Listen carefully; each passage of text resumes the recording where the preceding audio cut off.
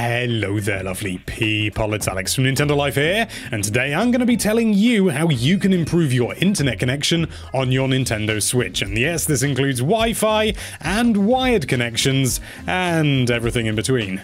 Spoiler alert, there isn't anything in between. It's no secret that the Switch's Wi-Fi is not ideal. I mean, I personally have had no issues with it, but I've seen so many people who have that clearly maybe my flat is great for it, I don't know, but many people have issues, and so that's what we're here to hopefully remedy. We're going to walk you through 5 different steps. You can do all of them, you can just do some of them, you can do none of them if you're that way inclined, but then why are you watching the video? Maybe entertainment, I'm not here to judge. If you happen to be very technically minded, then some of these things you may already know and have already tried, but even so, we want to be as broad as possible so that we can help as many people as possible who maybe don't understand what an SSID is. But anyway, that's more than enough waffling, let's dive right into things.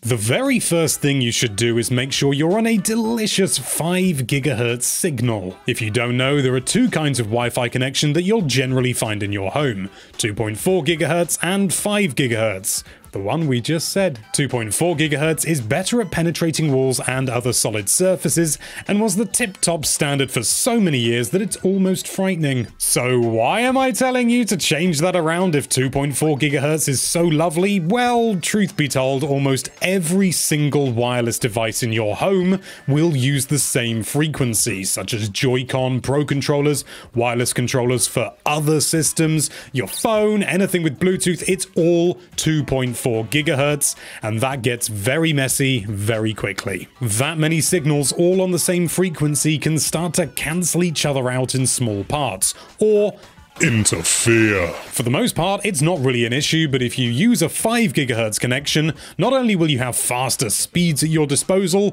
not that the Switch can properly take advantage of them, but you'll also have your connection weaving in and around all the traffic jams in 2.4 GHz, like some fanciful slimline lightweight 2-wheeled motor car. That not only potentially means more speed, but way more importantly, more reliability, and that is the most important thing when it comes to gaming online. Realistically, there's very little data bounding back and forth between you and the server or the other console or whatever, but you do want it to get there as quickly and as completely as possible, and using a 5 GHz signal will solve that. To do this, you just need to connect to your router's 5G signal, which usually has the same name or SSID as your normal connection, but with 5G at the end as default. Some routers will use exactly the same name for their 5 GHz signal as they do for their 2.4 GHz signal, and these can die in a fire. You can probably change that in your router settings. I don't know what router you've got. If it came directly from your internet service provider, it's probably a bit wanky. You may find that you have trouble getting as strong a signal as you like if your home has a lot of thick walls or non-thick ones, but with wire mesh inside, as my friend found out shortly after he bought his flat. But if you can get a good signal, 5 GHz is always the better option. And if you can't get a signal,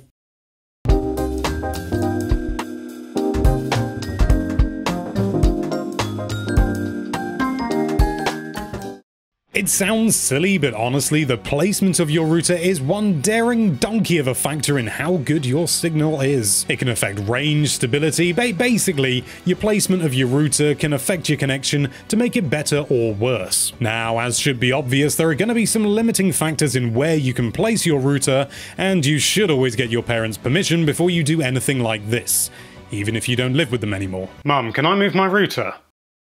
Why are you asking? Once you've got that figurative green light, it's time to start moving that sucker. My router is placed here, next to the TV, and underneath my Switch. This is a terrible location. So what can we do about it? Well, I'm moving out of here soon, so there's little point in me actually moving it, so let's just pretend. Placing it up high is a relatively sound practice. The antenna or antennae, if you're fancy like me, spit the signal out in all manner of different directions, including kind of sort of down-ish, and that means that if it's low down, all that signal that's shot out on the lower 180% split is essentially wasted. Some of it might bounce off the floor a bit, but it's almost always better to put your router somewhere high up because you're paying for those signals, you might as well use them. What's more, your router should be as central to your home as possible. In an ideal world, it would be slap bang in the center with absolutely no regard to how no clipping never works in real life, but that's rarely practical, as you've got to have a power cable, the ADSL or coaxial in, and potentially some Ethernet if you're going to go all wired on this router's ass.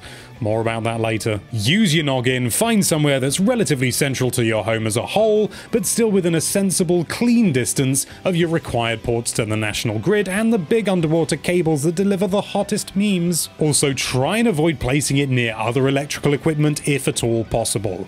TVs, consoles, and especially any of those things or anything else that's also spewing out wireless signals. Large metal sheets in all of these things can impair performance, and it will make you a sad bunny. It's not going to kill your internet entirely, but you might as well get the most out of it, you know? Maybe even consider wall mounting it if you're crazy enough to do that. I'm not, but you might be. As for the antenna or antennae, well, if they're internal, you'll just have to have it as it is, but if you've got these wonky bad boys like me, you can reposition them to better lob out internet to everything, including your Switch. Generally, everyone has a different idea as to what is best, but I think personally, in my experience, if you've got 2 or more stories to think about, it's probably a good idea to have at least one perpendicular to the other, or 45 degrees, whatever that's actually called. Just fiddle around with them, try them out in different orientations, and see what's tasty. But none of that will make a huge difference if...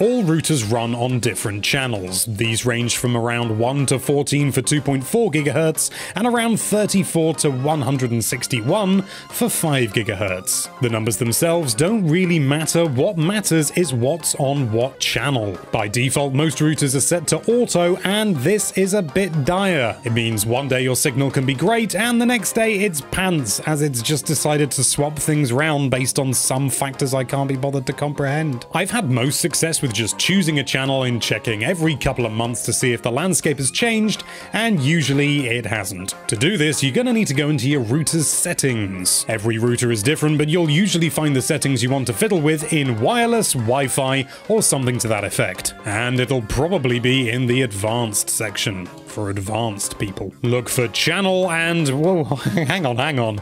What channel do you want to change it to? Well, you could just pick one at random, but that is an unmitigatedly terrible idea. Don't do it. Instead, download a Wi-Fi scanner app on your phone.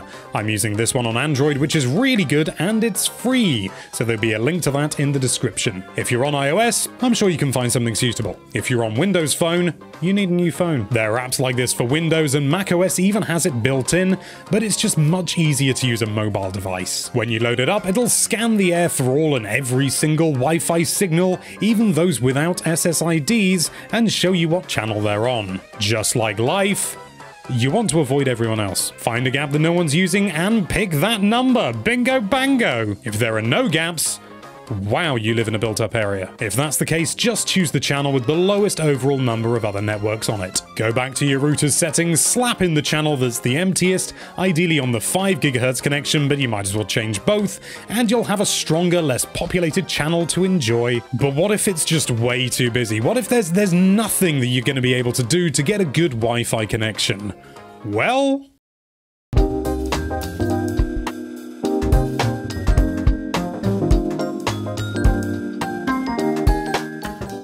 wired connections. I said we'd get onto it. If you're playing Smash Online or just generally playing something with a lot of precision over the internet, it's best to use a wired connection in pretty much every case. As Nintendo didn't think it was worth it, there is no Ethernet port on the Switch, fair enough, or the dock, not fair enough. However, you can buy yourself an Ethernet to USB adapter to solve all these woes and maybe more. Just make sure it lists itself as being compatible with the Nintendo Switch, as some for some reason just aren't. Plug Plug it into the dock, slap an Ethernet cable between it and the router, and hey presto, wired connection. Well, sort of hey presto. You may need to go into your Switch's settings in order to tell it that you want to use a wired connection and that you've not just plugged in an Ethernet cable for aesthetic purposes. Thankfully, it's easier than an easy lemon pie piece of walk in the park. Just go to System Settings, Internet Settings, and then scroll all the way to the bottom of the Registered Networks list.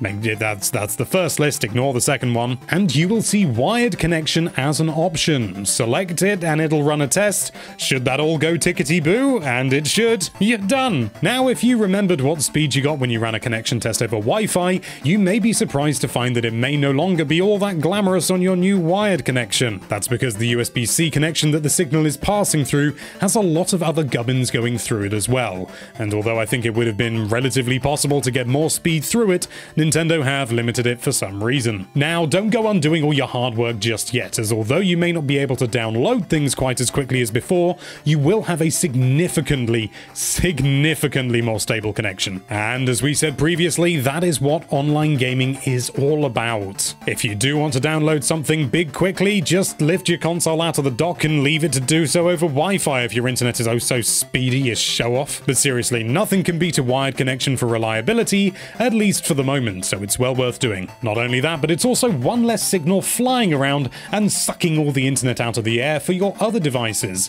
which is just dandy. But what if you really want just that little bit of extra speed? Well, we have one last thing for you.